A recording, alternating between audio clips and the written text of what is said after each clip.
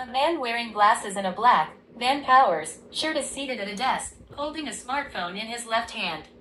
He has a blue sleeve on his right arm, looking towards the camera with a slightly perplexed expression. The monitor continues to display the desert scene with a motorcycle. That's crazy. The man is now looking towards the right side of the scene, away from the camera, and appears to be speaking or reacting. Which was previously showing a video of him, has now switched to displaying a close-up image. It knew it was a video now of me. also holding a larger black rectangular device in his left hand. It is no secret that security cameras kind of suck. It should know that the shadow on the ground isn't an actual person. So what if your security camera wasn't terrible? What if your camera could tell you everything you need to know in a single notification? Something like ChatGPT in a camera. Well, Incarnify sent me this smart AI camera, claims to be truly intelligent, and even has what I would call a visual transcriber. Now, hold on. I know. Another AI thing, gross. I said the same thing. This one might actually be useful. Let me explain. Okay, let me explain. Now, obviously, there's an app that you interface with the camera. Again, beta, some stuff doesn't work. It's currently functional-ish. In the app, I go to the AI live monitoring, set your parameters, and boom, done. So not only can it tell you what's important, you can also tell it what to look out for, essentially eliminating false positives altogether. For example, if I want this camera to alert me only if someone has a package, or only if someone's just lingering, or if they have a hat and shorts on. That is my doppelganger. I need to know he's on the property so I can alert authorities immediately, or even maybe if they're dancing? I don't know. We'll see. Now the notifications, which is a huge part of this camera. I mean, just look at these alerts I have on my phone. A person walking in the yard, or a person walking in the driveway between a white SUV and red pickup truck, or a person dressed in a dark shirt and shorts is visible stepping forward near the garage opening. If this person committed a crime, you already have a description of the perpetrator right there in the notification. And the camera will interpret these notifications and these scenes into priorities. Yellow for general basic stuff and nonsense like this, and red for actually important stuff like someone holding a freaking knife.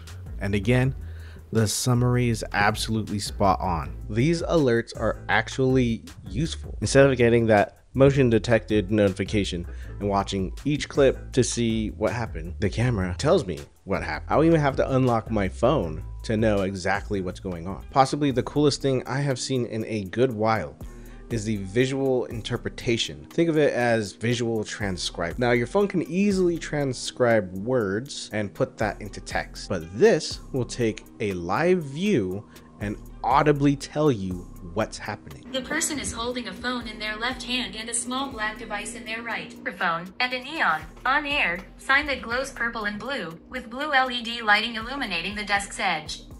The man is holding a blue cylinder. They then pick up another phone from the desk and operate it with both hands, holding it horizontally. The video on the large monitor transitions from the e-bike scene to show a person's face.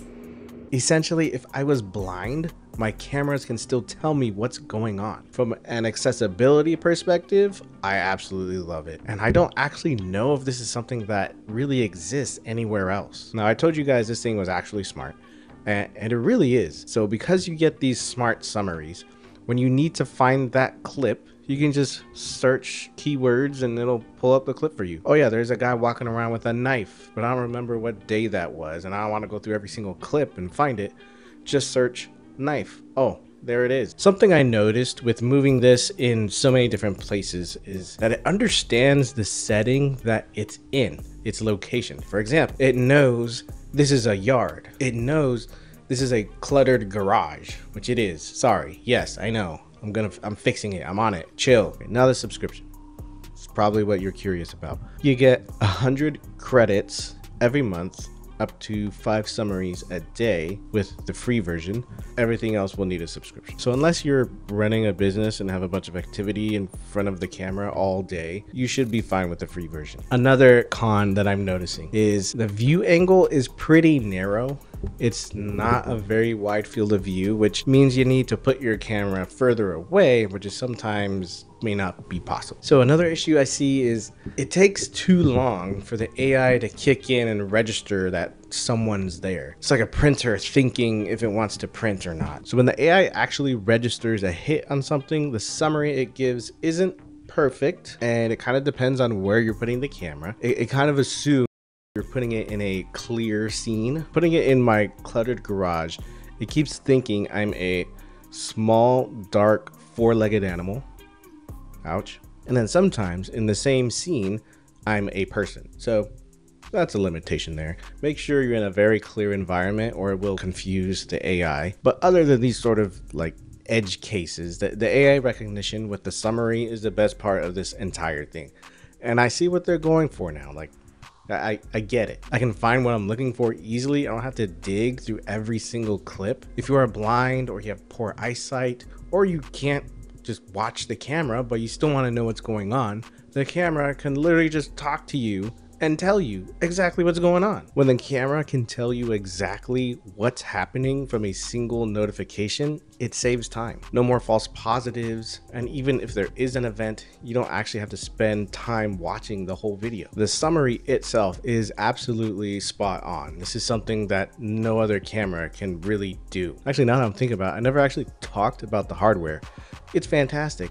Excellent battery life, up to 6 months of battery, and I haven't seen the battery level drop in over 3 weeks, so that's kind of crazy. That's possibly the strongest magnet I've ever seen. Stick it to any metal surface, or you can use the screw mount. You can get it with a USB-C solar panel, and you guys don't even understand how useful that little solar panel is. It's amazing. Overall, I like what I see. I like where they're going with this. When this is production ready, all the big security cam players will be copying this model, mark my words. So let me know what you think in the comments below. Are you interested in something like this? Again, Kickstarter in the description if you want to check that out. Thank you guys so much for watching. I'll see you guys in the next one. Peace.